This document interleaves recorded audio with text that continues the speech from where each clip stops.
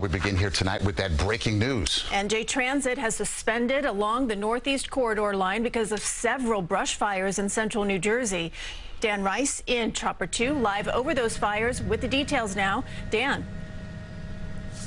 And Christine, all these fires taking place right alongside this, the railbed of New Jersey Transit. The tracks owned by Amtrak, both Amtrak service and New Jersey Northeast Corridor service. North Jersey Coastline service is running, but Northeast Corridor is suspended because of these fires. You see all that smoke coming out from the side of the tracks here. No word yet on what caused these fires here, but there are several fires all throughout Edison. We're just north of the Edison train station, and you can see all these pockets of smoke, not only along the railbed, but they've also splintered off towards these homes over here. At this point, no reports of any danger for those homes as far as the fire goes, but we'll bring the camera out a little bit further. And what you're going to see as we go down the line here past the Edison train station, down here just north of New Brunswick, you can see another fire that had broken out. We had seen the firefighters trying to get the water over here onto the tracks as well.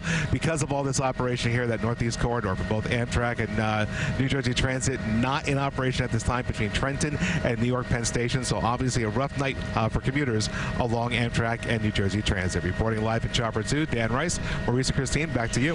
Okay, Dan, thanks.